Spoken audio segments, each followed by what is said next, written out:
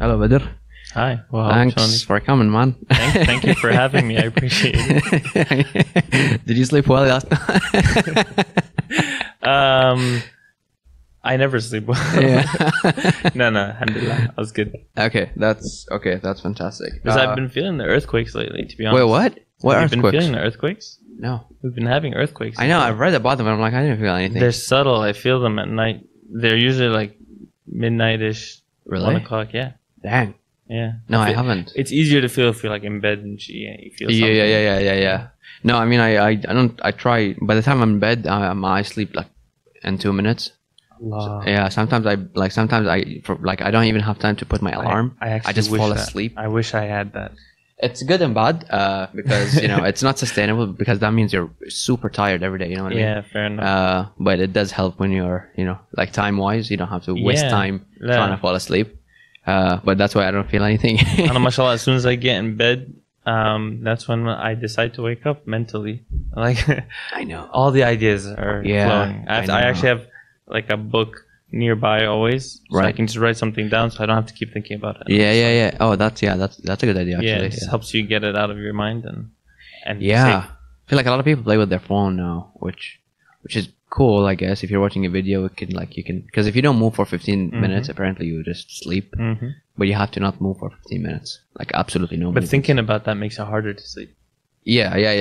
Like if you're sitting there, okay, I just need to not move. Yeah, it's a bit. Move away, isn't it? Like I have to start again. Yeah, and then you move one, and then it's like, oh, it's been 7 minutes now. I killed the house. Yeah. But that's what the military apparently they do. Like when they sleep, they have to sleep in somewhere. Really? They just put a sleeping bag, and then they just don't. I mean, there's a breathing one also, which I'm not familiar with. Very like you can breathe in a specific manner. That makes you more likely to sleep. It lowers your blood pressure, or so. I don't know exactly the science behind it, to be honest. But I know that the 15-minute thing works because I've tried it. Like if you just stay still, for 15 minutes, you will. Like if you meditate for 20 minutes, you'll feel sleepy if you don't like move your body midway. Anyway, I'll look into those. Yeah, I mean, if you want to be an astronaut, I feel like that might be helpful. How do you? I mean, okay, let me just back up and tell people. We'll start. Yeah, I'm like all of a sudden we're going into space. How do you sleep there, man? It's like Okay, so let's see. You're an engineer, architect, filmmaker, astronaut, and then you worked at Disney as a Imagineer. Yes. Which I never heard until you came here. Yes. Okay, perfect. Now, I guess the biggest one is, how do you, why become an astronaut? I think for me, I told you, like mentioned earlier, that filmmaking is a big deal for me and films. And growing up, I used to watch movies and think, a lot of these movies are interesting and they have interesting stories. And I wish that my life could be something like a movie. And that inspired me to think, why can't your life be like a movie? And when I say that, I don't mean that in a childish sense of it's crazy, extreme. I mean that in the sense of having a story worth telling. Yeah. And I quickly learned that it's possible to do that. And then I became huge. I had a huge curiosity in history in general. And I saw that lots of people in history have stories worth telling. And one of them was Da Vinci. And I got really into Da Vinci growing up. And the Renaissance man, this idea of doing multiple things and being able to have multiple professions and interests. And that sounded so interesting to me. So from that point on, this was really early on, like maybe 15 years old, even less. And I just wanted to focus on anything that made me curious and interested. So whether it was art, whether it was film, whether it was photography, whether it was skateboarding, anything in between. It's just something that I tried things for the sake of trying them and for the sake of the fact that I think it's cool and I want to learn how to do it. And especially the understanding of how the world works. That was something that was always important to me. I'm very curious about the line between, there's a certain confidence that people have when they do things. Yeah. Us as humanity, we just do things. And it's weird because there's the plan beforehand, and then there's a thing that happens, and it's crazy. Like if you look at any building, it's insane to think that humans built that. Look at the Liberation Tower. Yeah. You look at it one day, and you're like, it's insane that a person like you combined with a bunch of other people thinking about something and putting the work in can produce that. Sure, yeah. So there's a difference for me between there's a know-how of how things come together. And for me, all of these things were fascinating, and they kind of culminated in astronauts. When I saw what an astronaut was and what it takes to be an astronaut, it made me think that even if I don't become an astronaut, doing this or trying to do this will make me a better person. And there's no way trying to become an astronaut will make me a less interesting person. Yeah, you know what I mean? Yeah, definitely. So just keep shooting for it. Even if it doesn't happen, you'll learn so much along the way. You'll gain knowledge in so many different areas, and most of them have many different talents and are generalists. So they have, you know, backgrounds in engineering, some military, some are artists, some are martial artists. There's everything in between. But what they end up doing is they dedicate their life to science and exploration, and I think that that's just a wonderful thing. So yeah, the combination of all those things made me really want to be an astronaut. And I had that from a young age, but I never took it seriously until I was able to prove to myself that if I work hard, I can achieve the things that seem impossible. Yeah, no, definitely. Let me reframe this in another way, because the barrier of entry, at least, I don't know if it's, I mean, it seems hard. I'm sure it's also hard to be an astronaut.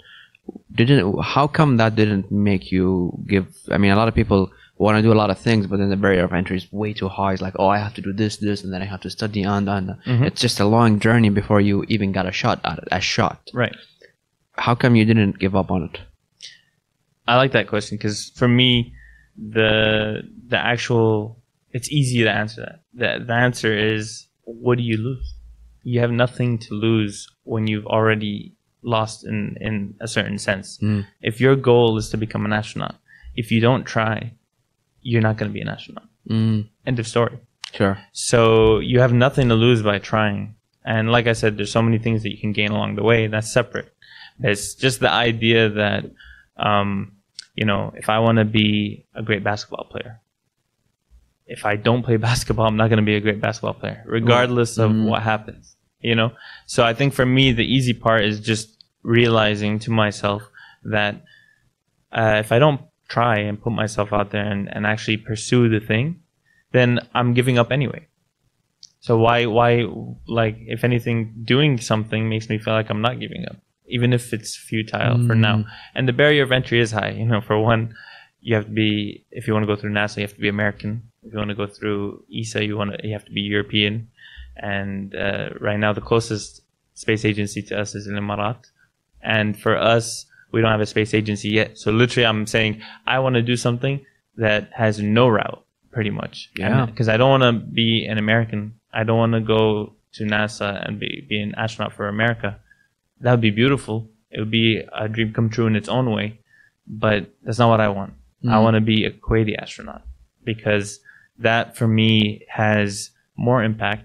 As something like it leaves something, it's beyond me. It's not just a personal goal. It will affect people who are coming up, the next generation, people who can actually pursue their goals as well.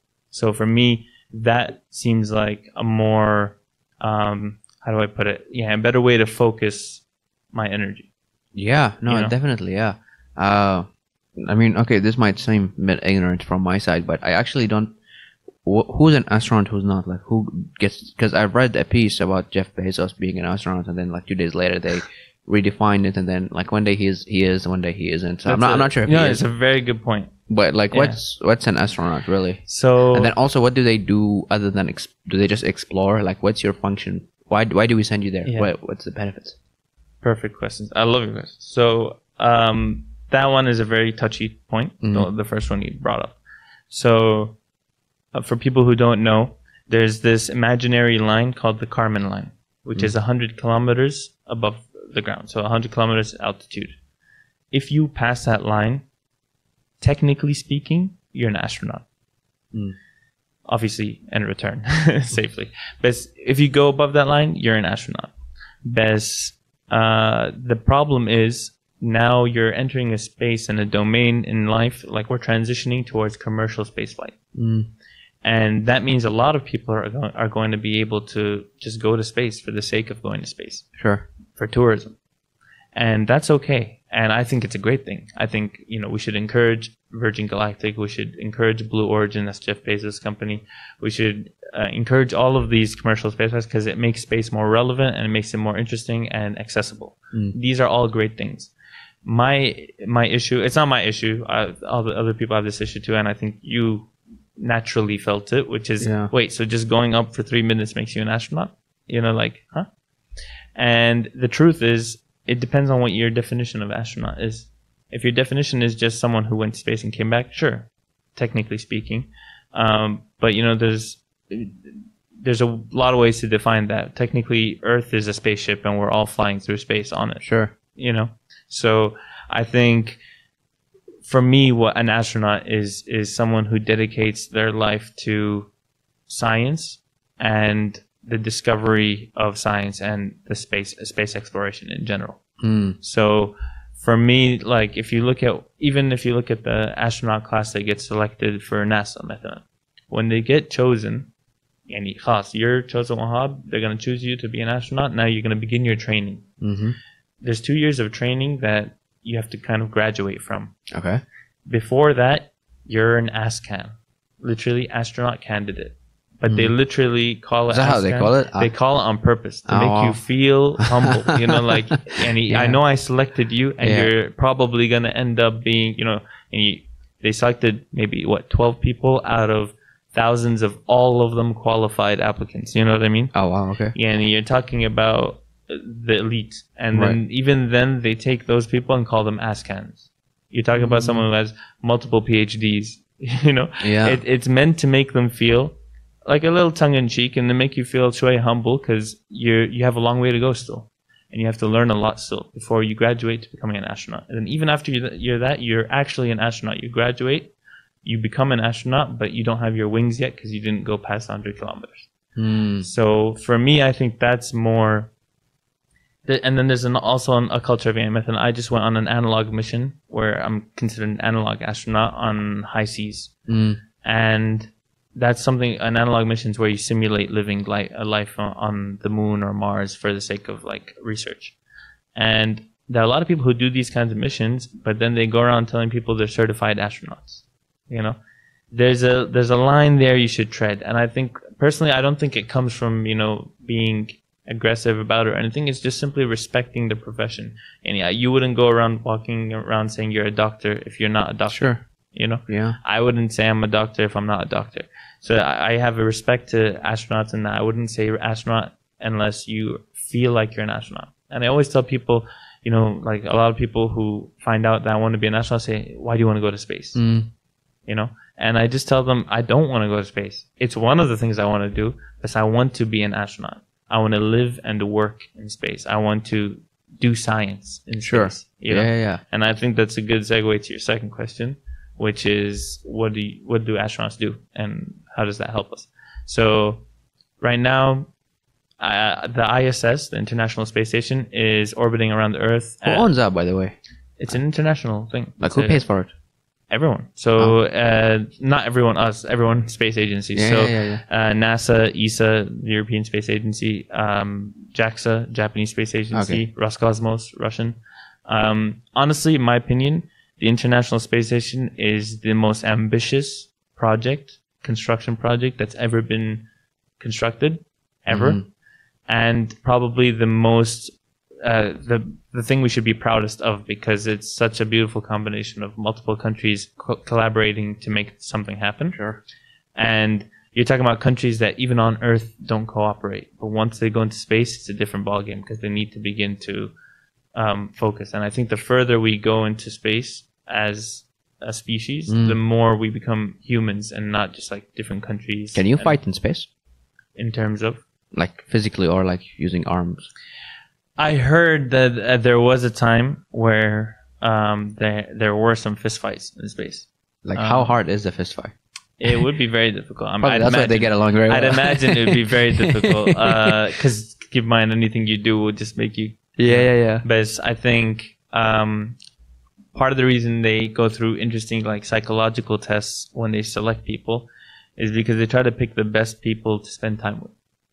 And right now, it used to be about the people who had the skills and the people who are daring and a little, risky. Yeah. And they used to default to like fighter pilot types and stuff like that. Still, a lot of fighter pilots are astronauts now, but mostly now they have to pass certain requirements when it comes to their temperament, the way they speak to people, the way they interact socially. These are all things.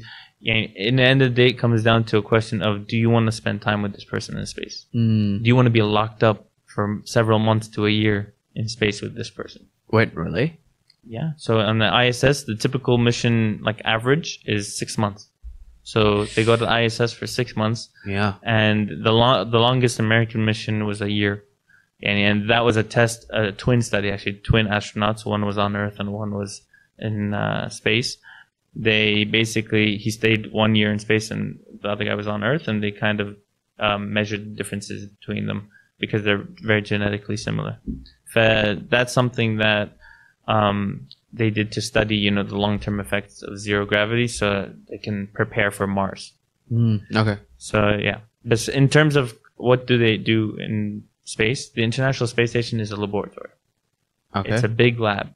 And what we do is there's a certain percentage, and I think the majority of the experiments that happen on the ISS are for Earth's benefit. They're experiments from Earth, from different organizations and labs and different countries all around the world, including Kuwait. We just recently sent up CubeSat, our first CubeSat. They send experiments up to space where they want the conditions of zero gravity to be able to be a variable in their experiment. So it's like, what, method can plants grow in space? Right. How effectively does it affect, how much does it affect their growth and the change and all that? So you just send them in a box and then see what happens there? Yeah, well, they take care of them and stuff. So there's thousands of experiments are on the ISS, and it's the job of the astronauts to take care of the ISS, to take care of each other, and to take care of all these experiments. They run the experiments for the people on Earth. They send them back to their groups. They're like, we had our CubeSat set up by an American astronaut. She did it for us, took pictures and all that stuff, and she set it up and sent everything back to us. They ran the experiment and gave it back. There's so many things that we do in space for Earth. But then there's also the stuff that we're doing for outer space. We're doing long duration space flight experiments to practice for Mars. We're doing preparations for the moon. We're doing all these things. NASA recently declared the Artemis missions, which are first missions to the moon that are going to be setting up a station there so we can get to Mars quicker and easier. Yeah. So they've dedicated, they've publicly stated that this is happening. We're going to Mars. That's our goal. We're sending people there. And so it's part science and learning about the universe and our place in the universe. Part doing science to benefit Earth and engineering. So we know more about things that we can't test on Earth because we're limited by gravity here. And then the other part is the sake of space exploration and just expanding and learning more as we go out. And we're learning about Mars, and we're learning about whether there was water there before. We're convinced there was. And how did it go away? What happens to a planet that makes that happen, And maybe that helps us understand our future or our past. Yeah. Okay. Let me ask you some very basic question. At what altitude do you lose gravity? Is it 100? Yes. So the reason they decided that the Kármán line was 100 kilometers an hour is because in order to stay above it... What, an hour you said? Sorry. Kilometers. Yeah. Sorry, no, I misspoke. So the reason they decided the Kármán line was 100 kilometers altitude is because in order to stay above that, you need to be in orbit. What is in orbit? So say that again. In order to actually stay above 100 kilometers in altitude, you have to be in orbit. You have to be in orbit. Okay, and what's in orbit? So what makes you in orbit? A lot of people have this idea that when you go to space, you just go high enough and then you're in space, which is technically-ish true. Why isn't? Because the truth is the Earth is rotating and it's also moving. And there's a lot of speeds going on. So everything is always relatively in motion. So what's happening is technically when you go to low Earth orbit, LEO, that's where the ISS is, you're going somewhere where you're still not that, and you're not that far from Earth. It's low Earth orbit. So there's still a lot of Earth's gravity affecting you. But why are you still in space? It's because at that point, when you're that high, you're actually moving 7.66 kilometers a second in a direction that's basically allowing you to avoid falling back into Earth. So yeah, I got it. So imagine if you were being pulled back towards Earth. If this ball was Earth and this is you, right? So you're over here, Earth is pulling you back, but you're moving so fast that way that as it pulls you back towards it, you miss, and you keep missing, and you miss. I see. Okay, I got you. Yeah. So the more the constant missing of Earth as it pulls you back is the definition of an orbit. Okay. You're now in orbit. So you're actually not just in space floating. You're moving 7.66 kilometers a second, like eastward. Yeah. You know, and you're falling. You're constantly falling. And that's why they call it microgravity, not zero gravity. Because technically there is gravity acting on you, but you're feeling no effects. Because you're actually just falling inside the ISS. And the whole ISS is falling around the Earth. But that's confusing though, because if the Earth's trying to pull you, that means there is a gravity. Yeah, so it's still affecting you. But how come? Like I thought gravity is just like دائرة داخل دائرة. Once you're out of the outer دائرة, خلاص, you're out. Relax. It's almost like imagine if you had a sheet of cloth. Okay. Okay. I don't want to get too much into space-time and the fabric of the universe and all that, but let's just say you had a sheet of cloth. Sure. And if you put a ball on it, it bends it down. So if you say we're holding it in four corners, and you put a ball on it, and it goes down shui, everything's gonna lean towards it. Yeah. A little bit, right? Yeah. Because it has a mass. That lean that's in everything in the fabric is the gravity that thing is causing. If you put another ball, there will be another one. So now there's like a curve in the cloth. صح? Yeah. Between the two equally sized balls. Now take a smaller ball and put it in the middle. The way it kind of navigates to one of these sides is how gravity is. Everything's always in balance in the universe. Does that make sense? Yeah. It's a constant, it makes sense actually. Yeah. It's a constant ballet and dance of gravitational forces. Okay. There is a speed that you can go at that's called what do you call it? What does escape it do? velocity. Sorry. Oh.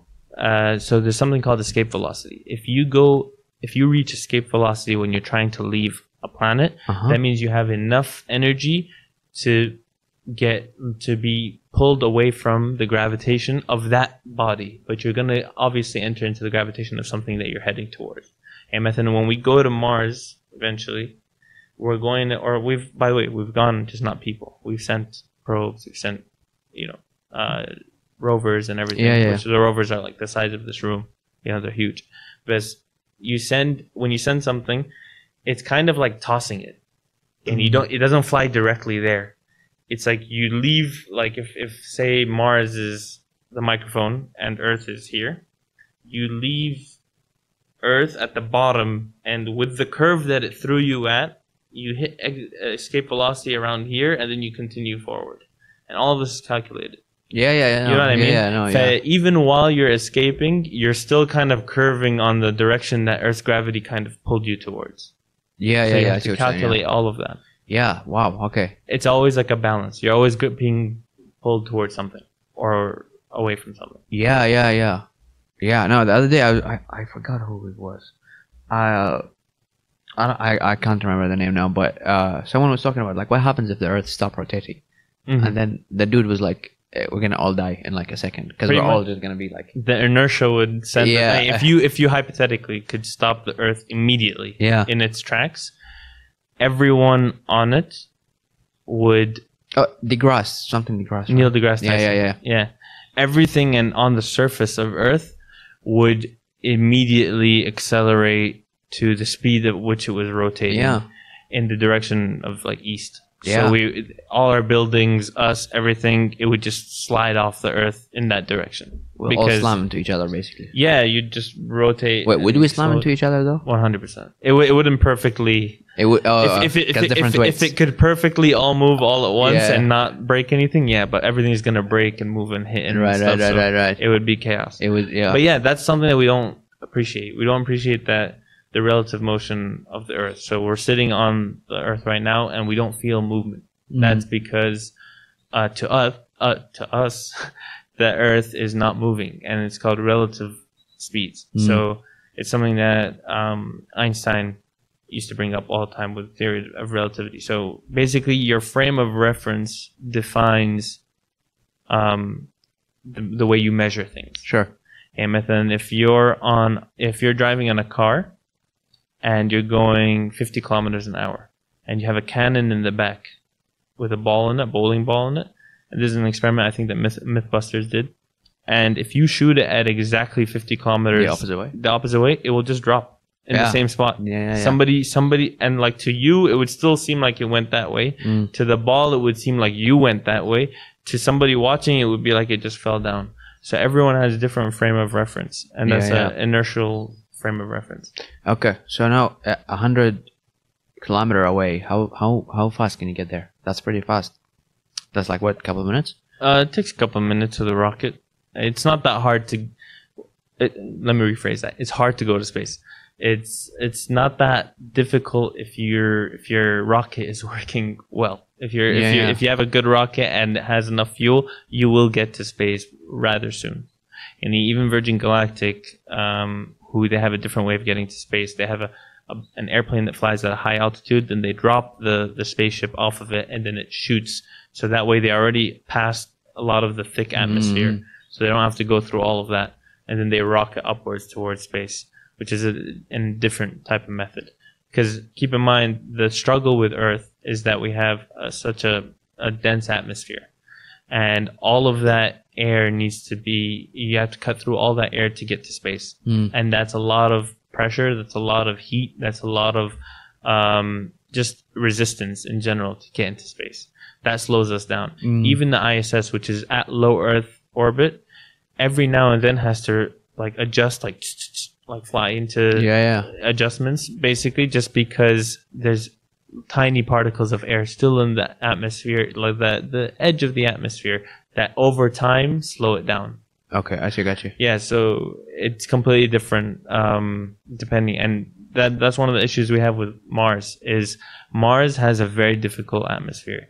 It's thinner than Earth's, but it's not thick, so it's not thick enough to use like parachutes easily. Like on Earth, we can use parachutes because the atmosphere is so thick, so they actually slow us down. In Mars, it's too thin to use parachutes reliably. You can still use them, but it's not like gonna slow you down as much as Earth. But then it's not completely void like the Moon, where you can just kind of like, land softly and then leave easily. You still have to have enough power to leave and enough power to enter, and you still heat up on entry. So wait, Mars is not like the Moon? I thought everything that's not Earth is pretty much the same. No. Wow. Every planet has its own like ecosystem. So the Moon kind of just doesn't have an atmosphere, and even if it does, it's very negligent. So it's basically nothing. Like if you've seen footage of the Apollo astronauts leaving the Moon, they basically shoot up with a little explosion underneath their lunar rover, and it will just keep going up. It's not gonna get pulled. Obviously, there's not enough gravity, and it'll just go up to the module that captures it. But if you are on Mars, you still have to leave with rockets like we do, because you have to push through air, and they have dust on Mars. They have weather. You know what I mean? Like that's the same with other planets as well. There's different ecosystems completely similar to Earth in the sense that they have an atmosphere, but they're different in that they do different things. Okay. Wow. Okay. Yeah. So now Jeff Bezos is considered an astronaut or not? What By do you think? my definition, yeah, he's not. He can say I think him and Richard Branson and anyone who goes to space, in my opinion, they're space tourists. Yeah, that's fair. Yeah. Best, which is still a good thing. It's cool. Best, you're a space tourist. If you want to, in passing, say, "Oh, I'm an astronaut," as a joke or a technicality, yeah, sure. Best, I think if you personally want to respect astronauts, I think you would just say space tourist or the same. Even مثلا, to touch on that point once more, even the Emirati astronaut Hazza Mansouri, the first Emirati astronaut, he had an accelerated training. So normally you take 2 years of basic training and then at least a couple more on top of that to train for your mission. Emirat wanted to accelerate his training. Because of that, the definition of his flight for NASA was space flight participant, which is the same as if you were rich enough and just paid Russia, to take you to space, you can do that. If I had billions of dollars and I could pay, 500 or 300 million to go to space, they'll take you. And you'll go to the ISS, but when you're there, you don't do much. You're considered not an astronaut, you're considered a space flight participant. And that when you're there, you're not allowed to do anything. You're not going to touch any of the experiments. You're just there to be in space, And if you want, you can pay more to do with Russia. You can even do a spacewalk.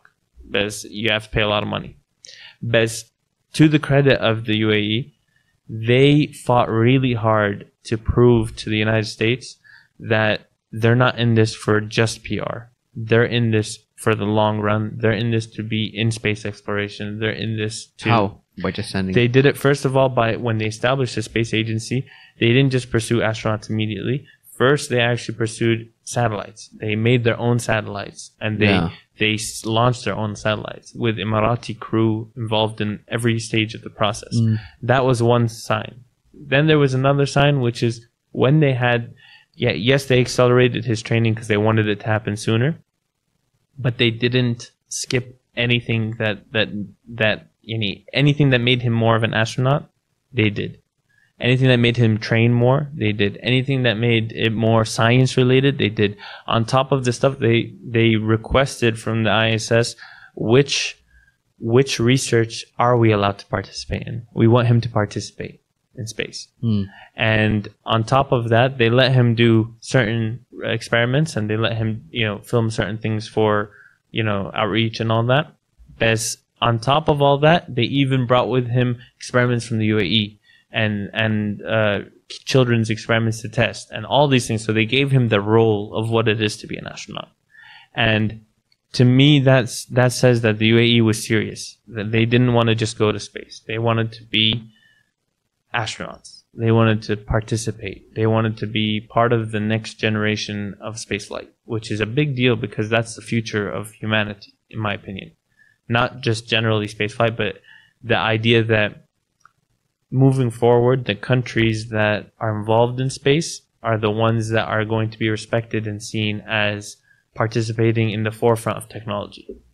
So, whereas oil now is dominance, that's going to fade away. And we need to establish ourselves in this growing world of what is respected on an international scale, So that's what I appreciate about the UAE putting the work in, because the work shows.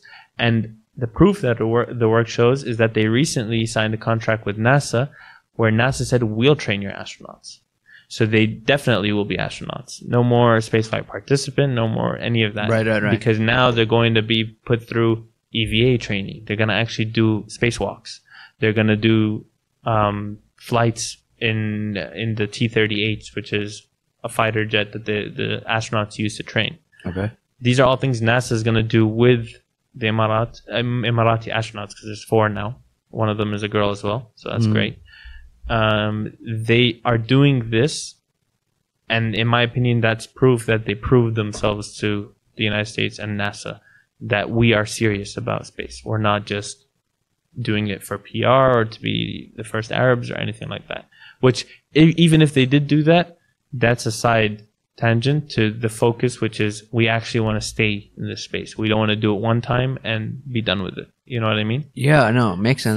That's something that I think is very important is the difference between, you know, hatta the ones that go to the ISS sometimes don't get the credit of astronaut. Whereas someone like Jeff Bezos or Richard Branson is like, yeah, I'm an astronaut now. You can say it as a joke, sure, but people who like me, I will never be able to see that. And I personally, it's to the point where there's even, you know, there's a sweepstakes now for Virgin Galactic to go into space on one of their tickets. You just pay, like, you just donate to Omaze and they'll like put. Oh yeah, it's a sweepstakes. Yeah, and I didn't do it, and I don't want to do it. A lot of people sent it to me, and I'm kind of like on the fence. I'm like, to be honest, no, because I don't just want to be a spaceflight participant or a space tourist.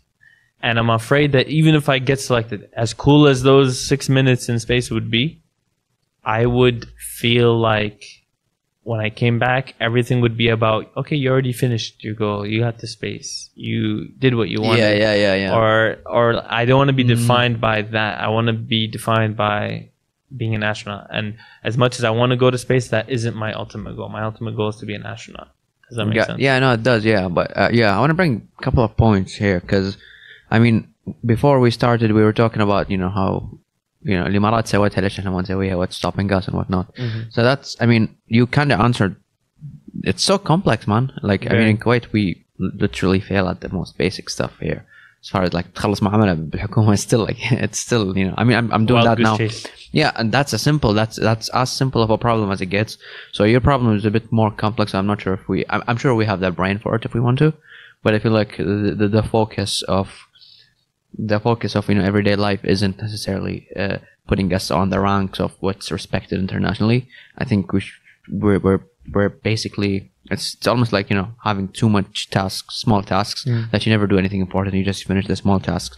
But also on the other hand, you know, should we, I mean, with the whole Jeff Bezos thing, there's a moral issue with it being saying, like, we have enough problems on Earth. Why can't we use all the resources, whether it's people or money, for Earth first, and then start exploring, like, how important is it to actually explore the space versus feeding people in Africa? You know what I mean? Gotcha. That's a very good point. And I think the answer is why not both? Jeff Bezos is a bad example because he's a billionaire, richest person on Earth, and arguably, like, you know, not liked by a lot of people. Yeah. And that's because it seems like he can do much more than he's doing. Which, you know, whether he agrees or not, I think is not for him to say. A lot of people think just being a billionaire is immoral. You know, even if you achieve that kind of wealth, people expect you to do something with it. Yeah. And instead of hoarding. And I think that, in my opinion, that moral dilemma is important. And it's something that gets brought up a lot. But the truth is, there are so many things that we do in our everyday life that came from space exploration. Even the phone that you're holding in your hand is from space exploration. GPS, space exploration. Satellites, television, all of this stuff, space exploration. All of these are the results of our knowledge in space. Even some of the components and things that went into MRIs, space exploration. So there's so many things and offshoots of technologies, and a lot of it is stuff that NASA provides free. And they do this research and they give it for free because it's basically, this is one of the ways that humans expand our knowledge. And I agree that, you know, if we have all this money, why spend it on NASA or space or whatever? But the truth is, if you look at their budget, it's not even that much. In terms of relative to the US budget, if we look at the US, NASA's budget doesn't compare to the military budget. Yeah. And if we want to talk about things that we should eradicate, why don't we eradicate the war efforts all around the world that are spending so much money to kill, pretty much? Right.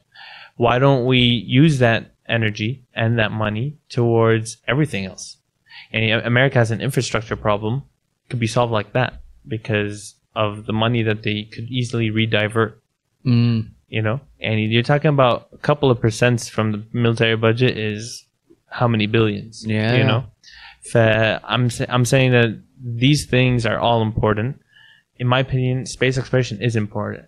for exploration in general is part of the human spirit. And on top of that, the stuff that we gain out of it is essential because we learn more. We learn more about everything in our life, and we gain the knowledge to make more things that we need. The other problem is how does that explain why don't we solve, the issues that we have? Like I said, Jeff Bezos, Richard Branson, bad examples because they're commercial and they have a lot of money and they're just doing it. And it looked bad when 2 billionaires left the earth within a week.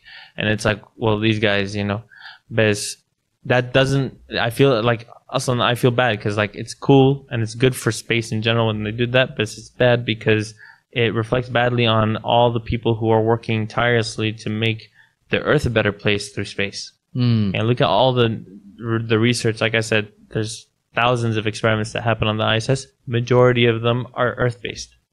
They're focused on Earth.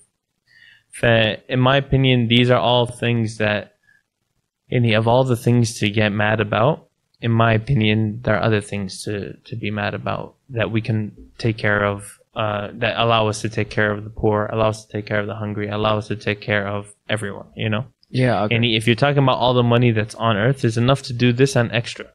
Because it's being hoarded. Yeah. And it's being used in the worst of ways sometimes.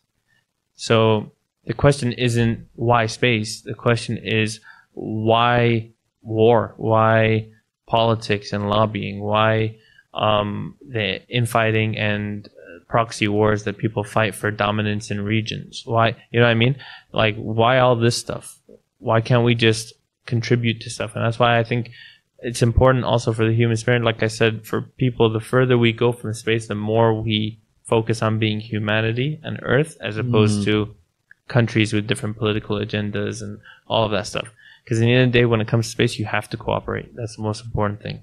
And yeah. So, you know what I'm saying? So for me, that's the answer to that. It's a very important question. And I think it gets mentioned a lot. And sometimes it feels that way. And well, like, why are we so focused on terraforming Mars? We're not. Some people are, sure. Maybe Elon Musk wants to, sure. But that doesn't mean we want to leave Earth behind. And I think the most important thing we should all be talking about is climate change. Because especially in Kuwait, in 50 years, it's going to be uninhabitable to live here. It's going to be too hot. 50 years only? Even less, maybe. Oh, wow. It's going to be hot soon.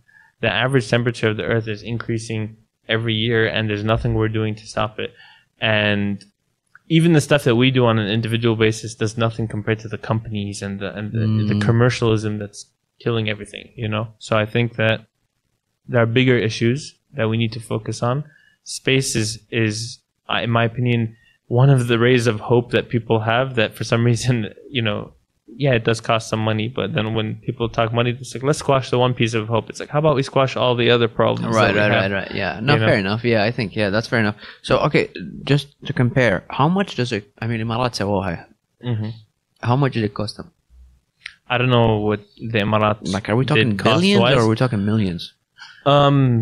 Multiple millions, hundreds of millions. So it depends. I'm not saying what the UAE did, and to be honest, like I said, they did a different approach. They didn't do, let's get astronauts, let's pay for astronauts, let's just pay to send someone. They set up the foundation for a space agency.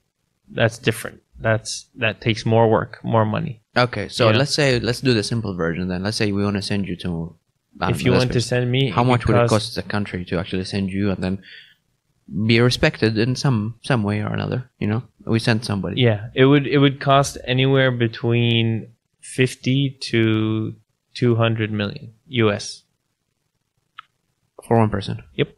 Okay. With their training and everything. Now, when you pitch that, what exactly is the benefit other than being respected for Kuwait? Yeah, so for Kuwait, I think personally, it gives us a foot in the door on a national scale. So that's kind of what the UAE did.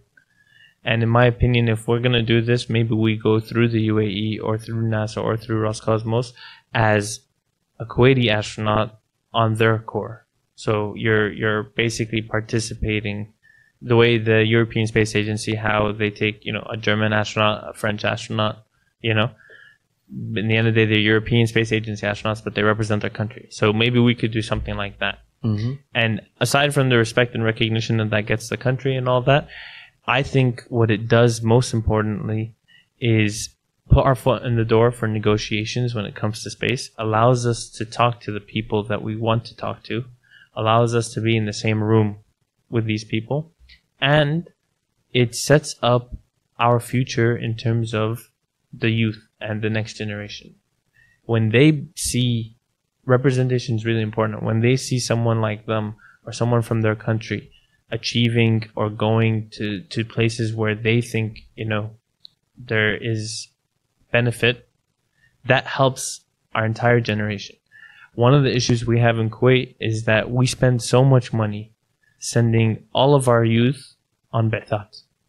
And it's amazing. Most countries don't have it. You go to the US, most students are in debt. Most of them are in debt till their 40s. Yeah.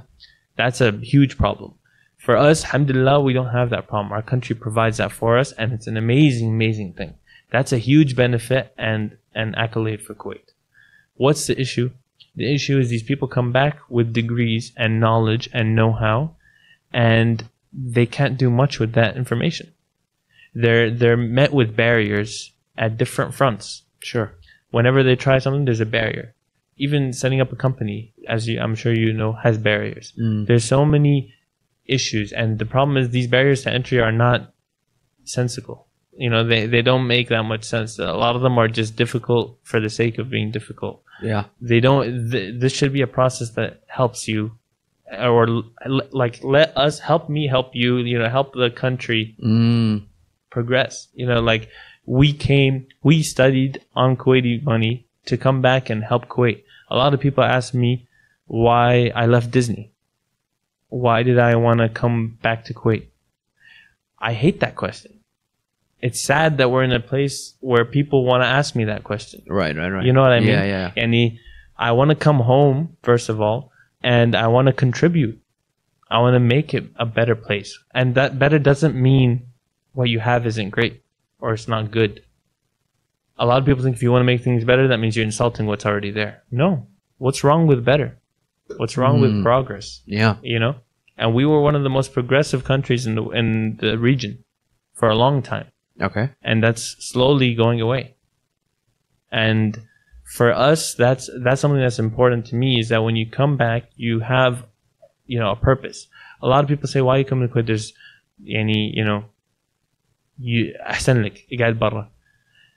in my opinion, if I stay in America, I'm 1 in 500 million. We're all doing very similar things. A lot of people used to go to America because it was the land of opportunity. So you hear that a lot. Kuwait is a land of opportunity now. America isn't as much. If you're an individual in America, it's a lot harder for you to do things. But in Kuwait, the fact that there's, mafi chadi, that means that there's an opportunity to make it happen. And when I say I want to be the first Kuwaiti astronaut, I hope that's true. If I'm not, I'm okay with it, as long as what I'm doing establishes the foundation for someone in the future to be the Kuwaiti astronaut. But when I say that, I say it with the hope that I might be, and with the thought of, when you were saying before with how do you not give up, or with the barriers to entry, for me, the way I think of it is someone has to be. Eventually, someone has to be the first Kuwaiti astronaut. Sure, yeah. Why not me? And if it's not me, why not help make it happen? Yeah, definitely. Yeah. So for me, the idea of coming back to your country and contributing and making it a better place is fundamental to the whole point that we send people. We're paying money to send people to learn these things. Then they come back and we're not giving them the foundation to grow. It's sad in a sense, because I always joke with my friends. I say, in my opinion, Kuwait could be like Wakanda from the MCU, from Marvel. Because it's a small country. We can solve our problems very, very efficiently if we use the right resources. And it could be a shining beacon. I think, honestly, Kuwait has some of the most potential in the world for any country. But it's a matter of achieving that potential. It's a matter of not standing in the way of people who, have the drive. And I'm not just talking about me. I have one specific goal, sure. But I know a lot of creative people and a lot of smart people who have so much drive and so much passion to make Kuwait a better place. but I feel like they don't have a stage. They don't have a foundation. Definitely, yeah. And that's not all on the country or the government. And this is not just this is not a criticism of our country. You know, this is also a criticism of us. And we have to change our ثقافتنا and our culture, not our culture like our roots. No, our way of thinking. What's good enough? You know, what is like our goal? What do we want to get out of our life? Do you just want to stay hot in Kuwait every summer and and just, you know, complain all the time about traffic, or do you want to live in a place that's thriving, that you love, you know? Because we all love it, but I feel like nobody's sacrificing for it or doing for it. No, yeah. And to be honest with you, Yani, maybe with climate change and maybe with oil not being the primary thing that people want in the world, because it's not about when oil runs out, it's about when oil is no longer needed. And maybe Kuwait could survive as a country without those things, but definitely not on the lifestyle that we live today. Yeah, 100%. We enjoy a very high lifestyle, and if you want to keep that, you want to sustain that lifestyle, you're going to need to do a lot of work up front. And I think it's fine. I don't think having, you know, alhamdulillah, we're privileged. We have a lot of things going for us in Kuwait. We have a great, like, community in general. That's if you want to keep that, if you want to keep living like that, with the luxury, with the ease, the comfort that we have, something has changed, because we need to take the moves to make these things change. Otherwise, we're going to I'm not talking about, like, even without other countries advancing, even without us not advancing, simply climate change and oil being not the primary important resource on Earth are going to be very detrimental for our society. So I think these are things that are huge for us to consider moving forward. Yeah, no, it makes a lot of sense. But do you think, I mean, money aside, if I were to put you in a room with someone who can actually, you know, gives you the 100 million, like, hey, go do it, fine. How much of it is how much of that being, you know, they reject you versus they don't actually understand that you have this thing that you're trying to pursue? Because, I mean, for me personally, and I'm not the most, you know, educated person in Kuwait, obviously. But I have no idea what space is. Like, okay, I hear it in the news, but I never fully, like, oh, we can actually do it, you know. I don't get the benefits. That's why I'm asking you all these questions. How much of it is branding and how much of it is, no, we looked into it and we decided. I feel like a lot of it's just, no one brought it up before. Yeah, I think that's a very good point. Part of the problem is awareness, and that's something that Ignition we try to do. Ignition is I'm a co-founder in a space exploration company. We do a lot of TWE, which is just like awareness for the youth and the people in general about what is space, what is this, and it's not just this elusive thing, you know. It's a thing that we can participate in, and it has a role, and I think that's something that's important to us. But then on top of that, like you said, like sitting in a room asking for that, it's not just about money. It's also about, like, the damn, not financial, but like the actual standing by, like, this is what we want to do. This is an official government, you know, move that we're trying to move towards space. It's not just about convincing, you know, let's make it do it one time. No, we want to participate. The way that I said, like, مثلا UAE proved that they were trying to participate.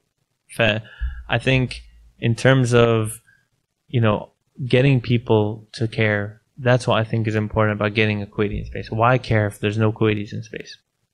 Why would you care about space if you never, if no one you know has ever been to space? But if a Kuwaiti that you know has been to space, talks about it, uses that to share the experience with everyone, it's kind of like when Kuwaitis go to the Olympics. Yeah, people get excited about it. Yeah, not just excited. You feel like you're in the Olympics. Right. Oh, it's it's like when your favorite soccer team or football team. It's like when your favorite football team wins. You feel like you won. It's a sense of community that the world has. We have this in our humanity, is that we we have like a tribal, we align ourselves with communities. So if you believe that you're part of a team, you feel like you won even if you didn't play, you know? Yeah, I know what you mean, yeah. We all win if we achieve those goals. And to be honest with you, it's considered. One of the roles, and when I was talking to Chris Hemsworth, damn, it's early. It's early for me. When I was talking to Chris Hadfield about the role of an astronaut, he was saying, even if you're not someone who's publicly, like loves to be in the spotlight and all that stuff, part of your job requires you to be, and you get training. And he personally wanted his public speaking to be better, and he sought out courses in public speaking. Okay. Because it's part of your responsibility as an astronaut to have that public image. Sure, yeah, definitely. Whether you like it or not, you're going to get it. So you need to, people are going to look up to you. You need to be able to represent your country, be able to represent your culture, and be able to represent science.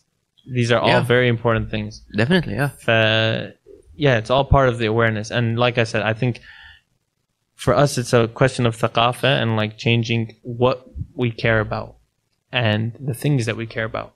I believe, what's the benefit for sending you? If I give you what's the benefit if I sent you right now to space? What do we get out of it? You get people caring about things more than just, their day-to-day here. And sometimes the problems that we're facing here. It gives a ray of hope and a chance for us to say, what if we can do better? People are going to think, I can raise my kids to be Kuwaiti astronauts if I wanted. The same way we could think of them as being engineers or doctors are like two main things. صح? You grow up and you're like, Doctor or Muhandis. صح? Yeah. Which is something that people like push on others, which is not a good thing in general. But aside from that, it's something that people look up to and they want people to become. But we need more options. And احنا البعثة ما عندنا aerospace engineering. It's considered by Kuwait not important, non-essential. We don't need it. Why? Because there's nothing in Kuwait for it. And if you want to do a bit aerospace, ما يعطونك. That's the things that we need to change. And there's nothing wrong with studying aerospace if you give someone the opportunity to do something with it. Yeah, definitely. Now, how about, you've been mentioning how, it seems that the public sector plays a huge role in making astronauts. But where is the private sector? It seems that there's a lot of marketing there. If I send you as a company. Yeah. Ooh. So that's the other thing that we're talking about, benefit that people don't talk about. You can make money off space. I want to say that loud and clear. Yeah, explain this for people who think that it's just a waste of money. A lot of the things in your day-to-day, things that we take for granted all the time, are made of resources. And the batteries in our phones are lithium ion. That lithium is mined all around the world. Everything we use is materials that are extracted from the earth. And the different materials allow us to do different things. One of the huge opportunities in space is mining. Space mining, as in mining meteors and comets. Stuff like that, meteorites. So we can use these new resources on Earth to create different things as we learn more about them. And aside from that, there's a business involved in launching rockets. And if you look at SpaceX, they revolutionized the space industry right now, because what they did was they made rockets more affordable. They started doing, for the first time, for people who don't know what SpaceX is doing, they started doing reusable rockets, which is unheard of. It used to be a waste. Every time you use a rocket, it's done. It's broken. It's ruined. They made reusable rockets that land like themselves. Right. That's a huge advantage, because then you can send multiple rockets for cheaper. That's what SpaceX innovated. Now, the private sector is new.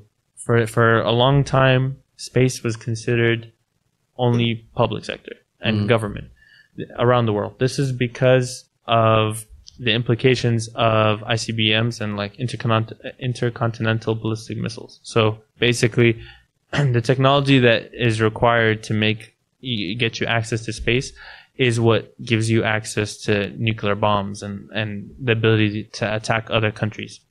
So for that reason, it's always been a government thing first. But they've recently allowed commercial entities to be involved. And because of that, SpaceX, Blue Origin, Virgin Galactic have all been commercializing space. Yeah. And this is a huge opportunity because it allows, things move faster in commercial sectors than government generally. So that's allowed for a lot of progress in general. Because the opportunities to make money off of space are huge. And that's the reason the other reason it's good to participate, to be there and present in that, echelon of industry. Yeah, no, definitely. Why don't you take donations? I mean, if it's only 50 million, like GoFundMe or something, I'm sure a lot of people would. I mean, why not? Because you see people like when المنتخب مثلا يفوز كأس الخليج, it's like people go nuts. They spend a lot of money buying T-shirts and whatnot. Yeah. So it seems like, if you can bet on that, like tribal things, like, oh, we're gonna send we'll send him. Yeah, that's true. I never considered that, but maybe I'll result to, I'll have to do that eventually. But I think a part of me just wants to do it with the government. You know what I mean? Yeah. I want to represent Kuwait. I want to, it can be a team effort and everyone can pitch in and stuff. And sure, even if I had the money myself, I would want to do it with the government. Maybe I'll pay some. I don't mind. It's not about that. The money is just an obstacle. And to be honest, we're talking about a different level of money, right? We're talking hundreds of millions and stuff. That's within the realm of space is not a lot of money. Within the realm of country money, that's not a lot of money. No. You see what I'm saying? Yeah, and we're talking, for us, that's a lot of money. For individuals, it's like, spend that much to go to space. But for governments, that shouldn't be a lot of money. If it is, you have a problem. That's just a matter of priority. And it's been brought up, and Dr. Bassam Al-Faili is someone who's been pushing for an astronaut corps and a space agency in Kuwait for at least 15 years. And his proposals have sometimes been described as rafahiyya, like it's a luxury we don't need. And that's something that doesn't make sense, because in my opinion, when you're doing all you have to do is tweak a couple of things to make that happen. Think about how much money Kuwait brings in with oil daily. You can solve this very easily, Yeah. For me, it's not about the money. It's about the stamp of approval from the government saying, this is our person that we're sending. Yeah. This is who we're sending. I could pay and go with Russia. Technically, I'd be the first Kuwaiti because I'm a Kuwaiti person who went to space. But I want the government to be proud of me. I want to represent them. I want right. You know what I'm saying? Yeah. It's a question of why not? Why not? I mean, I don't have an answer. That's a good question. So let's really back. I went really deep into space. It's just interesting. And I mean, sorry if this is a little heavy for the podcast, but it's like you said, there's a lot of people who don't know about definitely the season. Yeah, I mean, I'm 27, and then I knew 10% of the information you told me. But okay, let's back up now to one of the things you mentioned. I mean, you have so you have two companies. You have Ignition, which trying to space focused in Kuwait, but then you have the In.visible.ink, which you make filmmaking, and then you stories. So without burning your craft, how do you write a good story? Because there is everybody, when you Google, it's ending, middle, I'm like, okay, fine. Yeah. Tell me the actual, that's, everybody can do that. But then how do you refine You want me to give you, from my experience, what I think makes a story? Yeah. Okay, so you don't want the, three-act structure. You have to follow that, but then, what's in it? You know what I mean? Exactly. So there is a structure that most good stories are built around. And that's something that needs to happen. Or if you make a good movie, it'll fit the structure. You know what I mean? If you didn't know you were doing it, if you made a good movie, it'll fit structure. Because structure is what drives and logic is what drives our being. And humans, we have this inclination towards logic. So the stuff that's that makes sense, that has payoff, is what we find enjoyable when it comes to movies. In my opinion, what makes a good story is authenticity and having something to say. And we're saying not just with movies. Because I have a background at Disney, storytelling was in everything we did. It dictates everything. So the point of having a good story, and the reason why it's important to have a good story, before we define like what is a good story, the reason it's important to have one is because it controls your entire story and everything in it, the world that you're building. Mm-hmm. And then when we were at Disney, when we're deciding, what should this handrail look like? Well, what is this handrail? Is it a handrail that's here in the theme park, or is it a handrail that's here in this world that we're building for the people to use? And what has this handrail been through? Has it been through the environment that this has been through? Because this has been through hell, so maybe the handrail should look like hell. You know what I mean? And there should be every decision you make is tied to the story. Okay. So what makes a good story? I believe it's authenticity. I believe it's having something worth sharing, whether it's wanting people to experience an experience, or whether it's wanting people to know of how something happened. But I think what makes a good story is those elements combined with great characters. People don't like watching perfect characters. I think that one of the flaws that we make as storytellers is as soon as we start writing down, who's our main character, start writing the coolest person ever, and you just think of like the best things that make them an awesome person. Yeah. Because they have no flaws.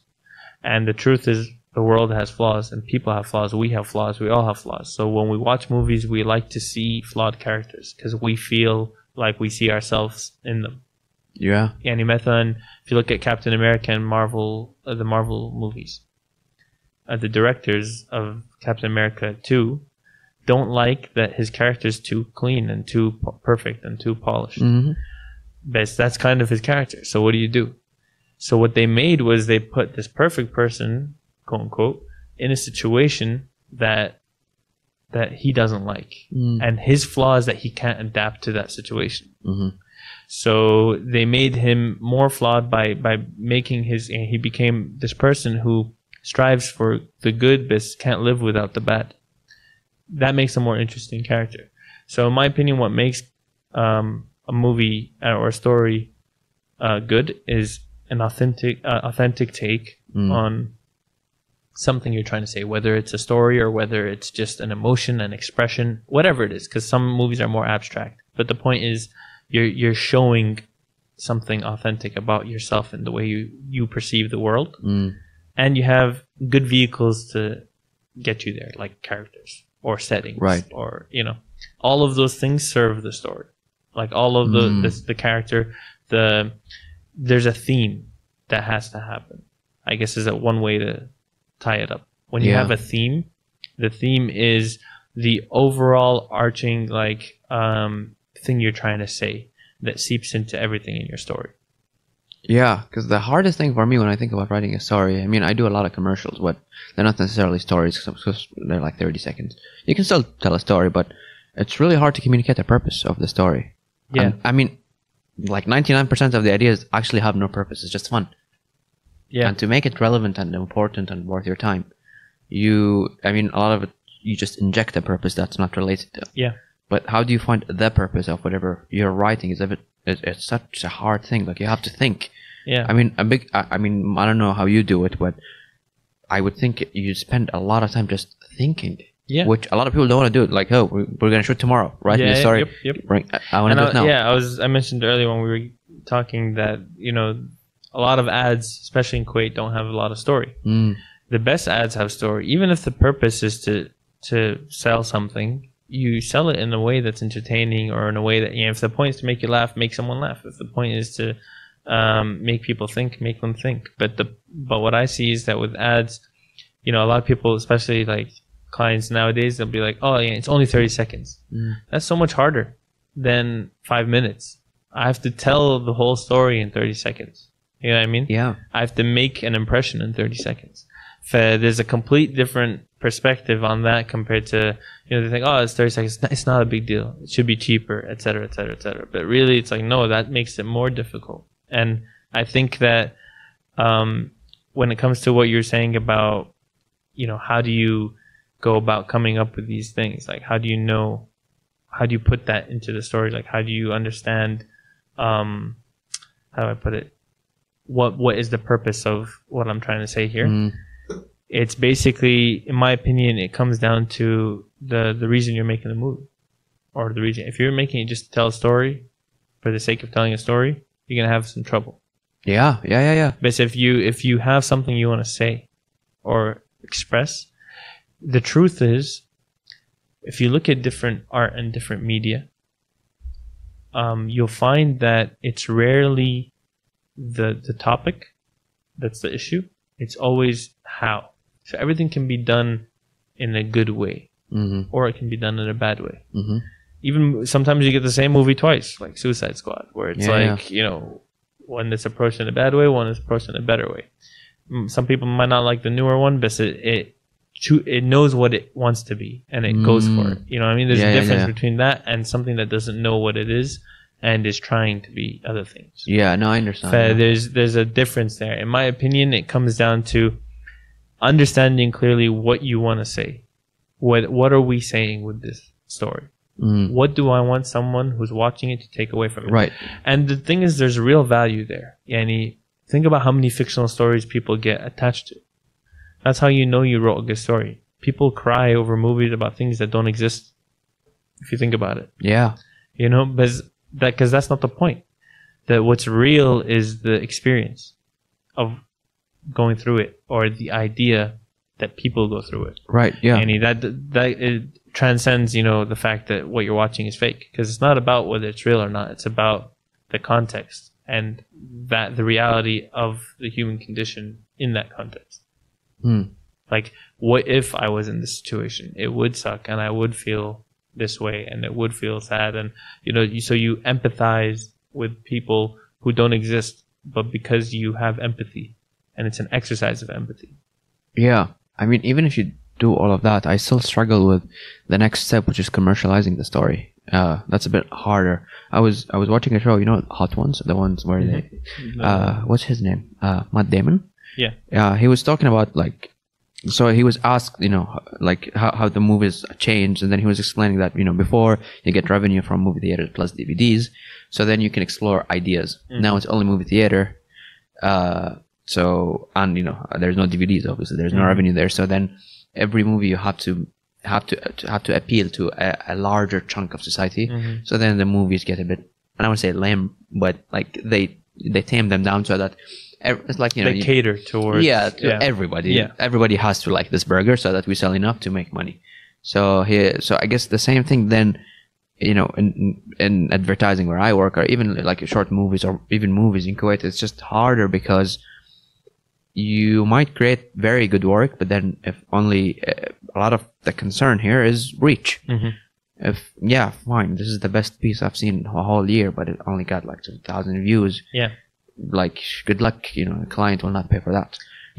I think the way you tackle this is having a healthy mix. The same way, you know, with a lot of things in life, you need balance. And I think that every director or every writer wants to write a story that has nothing to do with how much it will sell or what the studio thinks, and they just want to make what they want to make.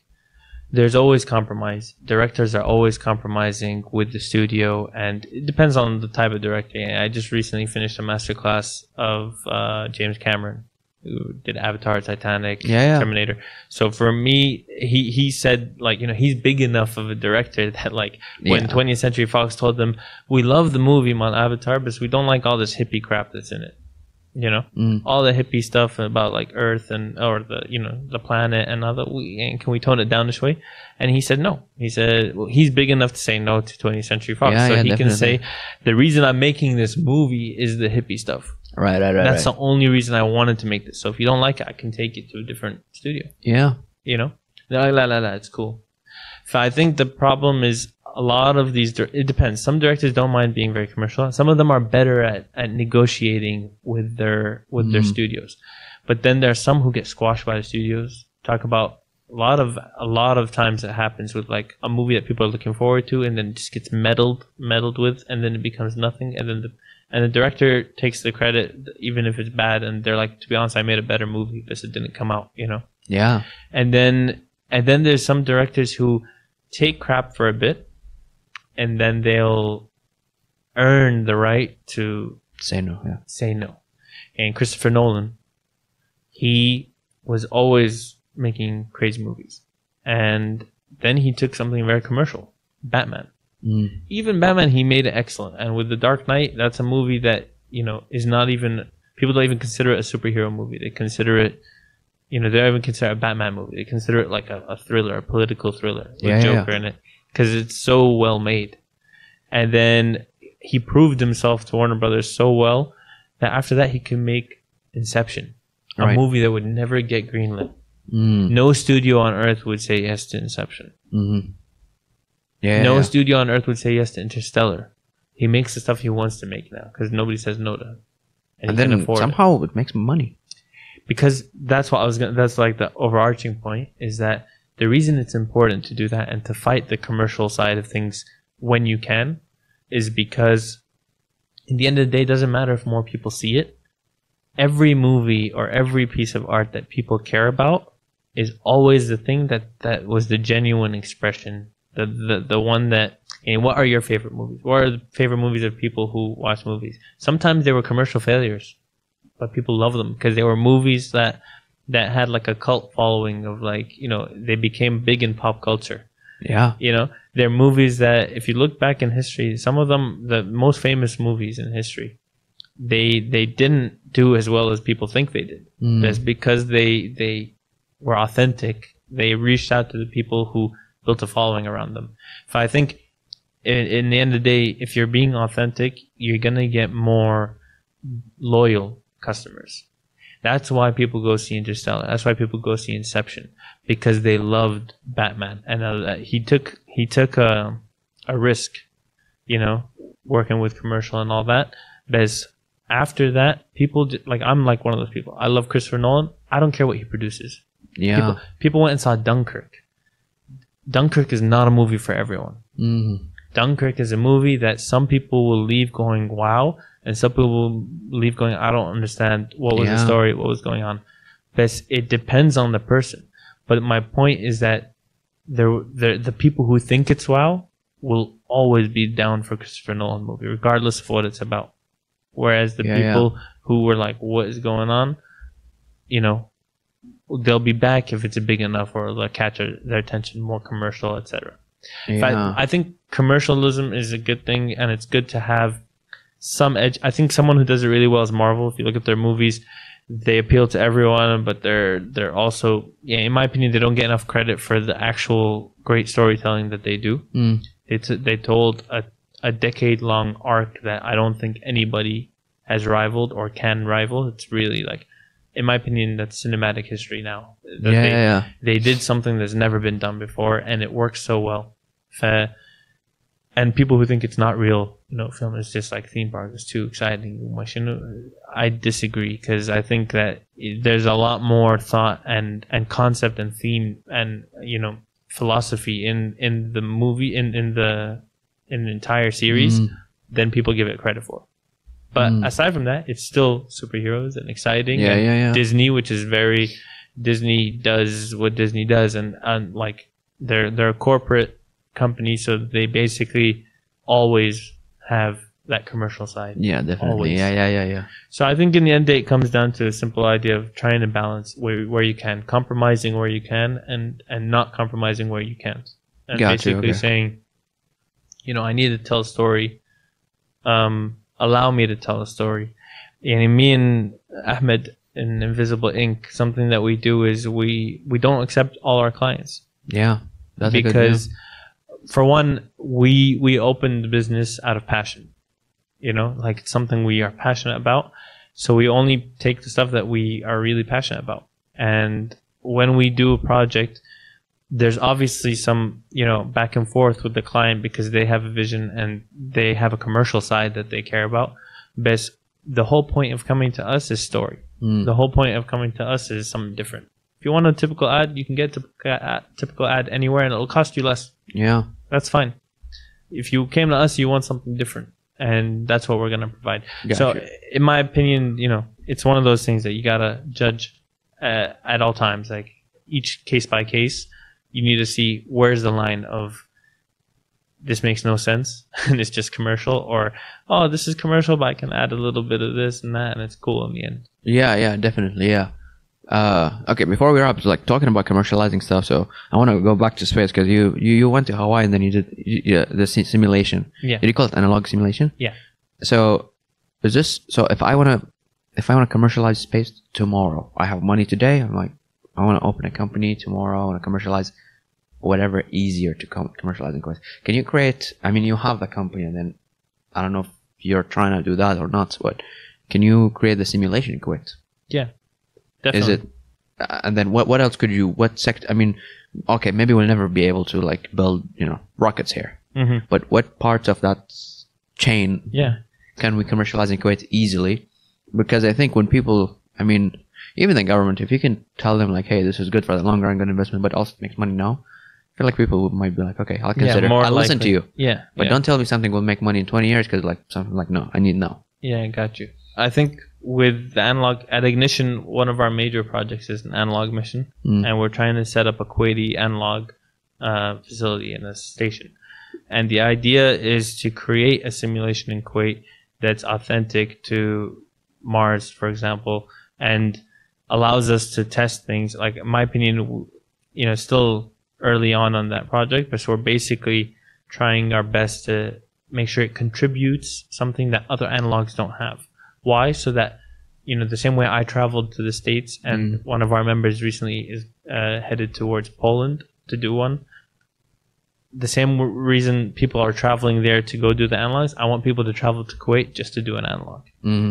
I wanted to offer something that the other ones don't have. So that if you want to do the one that has what we're offering and the realism that we're going to offer, then you have to come to Kuwait. Okay. And I'll tell you what, like, this is not an exaggeration. I've seen the rovers on Mars take lots of photos, and Kuwait looks a lot like Mars. Really? Like, probably the two countries I think that look the most like Mars are Kuwait, our desert, and Jordan, like near Petra and all that with the cliffs and the mountains. That's the only thing we don't have. But in terms of like a picture of the ground on Mars, looks just like Kuwait. Wow. I feel like if we have, especially set up in winter, a lot of people think Mars is hot because it's red. I don't know why. I was just gonna ask about that. But Mars is really cold, very, very cold, because it's further from the sun, so it's makes sense. Very cold. And if we set up a good analog mission in the desert here somewhere, and during the winter we have like a proper setup, we can get it to look pretty accurate and good enough to do scientific research and experimentation in. Because the point of the analog missions or simulations is to simulate life on the planets as a way to do an experiment. But then when I was at high seas in Hawaii, we were simulating life on the moon. We were up on a mountain and away from everyone and near like caves and lava tubes. And basically, I took with me a medical research project that I collaborated with Surge Kuwait here, where we got the doctors together and they trained me. Basically, the idea was like, how can you train a non-medical doctor astronaut in surgical procedures, so that if something were to happen on the moon or Mars, maybe even the doctor that's with them gets injured, every astronaut has basic surgical understanding to solve certain problems. So they gave me some crash courses on like 3 procedures, and I practiced them for like 3 weeks before arriving at high seas. Yeah. And then throughout the mission, I simulated them on one of the crewmates who volunteered. So the idea was that I learned medical procedures very recently, and then I could perform them on mission. Gotcha. So that was the opportunity that an analog gave me. It wouldn't make sense. It'd be cool to learn it here and then just have the skill. but it's better to have the opportunity to pretend I'm somewhere where I don't have help and I can't ask for help, and it's just me and the crew, and I can, in that moment, I'm telling you, like, even while I was performing it, I was nervous for some reason, even though I know I'm not actually doing surgery on my friend. Yeah. Because I put a surgical pad on him, and when I cut him, he even said, I felt like you were actually operating on me. And it's because of the seriousness of the simulation. Because we take the simulation, we don't break sim, which means we don't do things that remind us that we're on Earth. When we're in the simulation, we pretend we're on a different planet or the moon. For us, it was the moon. So even, we only had 2 hours per day to communicate with Earth, with Capcom via email. We could only email, and we couldn't Google things or use internet. We had to request information, that kind of stuff. You're writing updates every day and reaching out to family.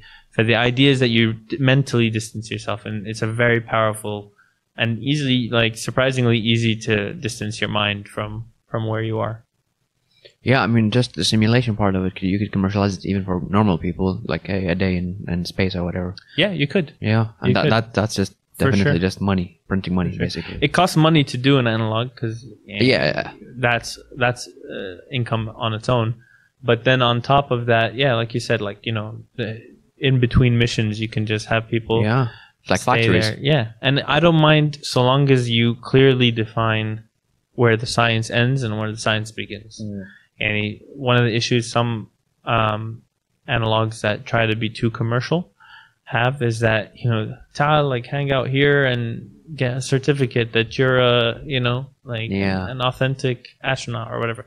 I need it. For me, it's very important, the integrity that's related to science, and whether you're doing science or whether you're doing something personal. For me, that's a big line that I don't want to cross. Like, I want to define what's science, and I want to define what's, an experience that you paid for, which is fine. That's cool too. But don't say it's science, and don't say, it's legitimate training. There's a difference. 2 weeks in high seas was not easy, and it wasn't just fun, like, hey, I'm going to, no, it was training. And when we were there, we treated it with that respect. So it's different than, living in a moon for a day, which I know. Which is cool too. You can offer that, but make it clear that it's not the same. Yeah, no, definitely. Okay. Yeah. So, before we go, so what's next for you? And could you also, like, can we plug you, like, where people can find you? Yeah, sure. So for me, inshallah, I'm still working towards that astronaut goal. Right now, I feel ready. I'm ready. I have a recommendation from Chris Hadfield. I have aerospace engineering training. I have training in practical simulations and in actual astronaut stuff. And I'm ready. I just need support from the government, not just financial, actual, backing to help me get to where I want to go. I even reached out to other countries who are open to the suggestion, because it has to be shay rasmi min al-hukuma. Yeah. So these are things that I'm hoping, if any of your listeners know anyone who is willing to listen, someone who has, the ability to make these kind of decisions, I'm down, because that's my next step personally, and I'm working towards it. On a personal growth level, I'm saving up some money right now to get my private pilot license. We don't have that offered in Kuwait, so I have to either get it in the United States or in Europe. Yeah. So that's something I'm working towards. And in terms of plugging, you can follow me at The Traveling Architect on Instagram, the.traveling.architect. Yep. And if you're interested in film and VFX and storytelling, you can follow In.visible.ink on Instagram. And if you're interested in space, you can follow Ignition Kuwait on Instagram. Okay, perfect. Well, that's a show.